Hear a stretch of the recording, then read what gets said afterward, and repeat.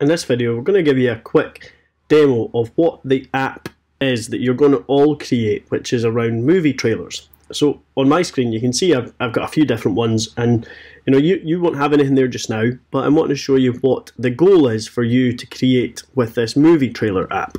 So if I just show you this, what you'll see straight away is this is what we call a splash screen. So it's kind of like a loading screen when your app is loading. It's really important, it's first impressions, and then what we're entered into the app with is a map screen.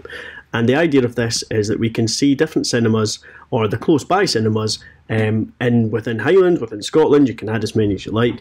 We can see there's Oban, Inverness, Aviemore, and when you click on, let's say for example, the Oban cinema, if you click on to navigate it, now I'm clicking on navigate here, but if this was actually on your phone, you'd be tapping on that.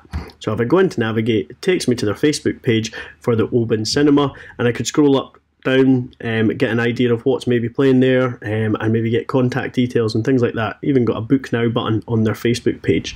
So that's the idea. You've got a map screen and you can see where all these cinemas are. The next tab along the bottom is the trailers. Now mine are quite old.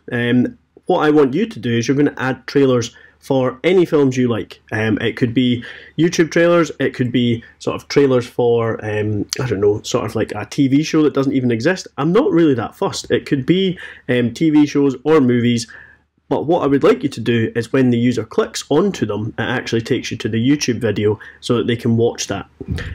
So if I go back, you've got a ton of there that you can add in, and this one is a news tab. So if I click into that, this one is really quite important because you'll notice my news, probably when you're watching this video, will be outdated. But the idea of this is it's something that we call an RSS feed, and it means that no matter how old your app is, it's always got up-to-date news. So if I was to click into this, I get a little bit more information, and if I click on see full article, it would take me to their website. But this automatically updates. So every single day, every few hours, new news will automatically appear inside here. So that's a really useful thing to have. The next thing we've got is a gallery, which just kind of summarizes some of the trailers, some of the sort of movie art for that trailers.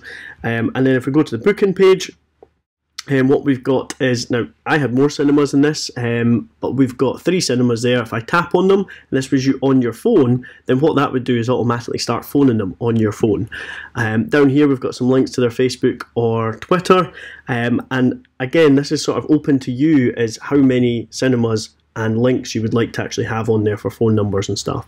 So it's quite a simple app, but again, you've got a lot of flexibility because you can add as many trailers as you like. You get to choose the trailers. The same goes for the cinema locations. You can add as many as you like, or you might only want to add a few. Maybe you might want to do only the ones within Highland, or maybe you want to do a specific area around Glasgow or whatever. So that's what the app does, and it does work on your smartphone. It will work on a tablet. It will work on an Android and an iOS device, and it will even work on a laptop or Chromebook as well. So that gives you an idea of what you're all going to build for this movie trailers app, and then after you've done this, you're going to get a chance to create your own app on whatever you like, using the skills that you've learned from the movie trailers app to help you do that.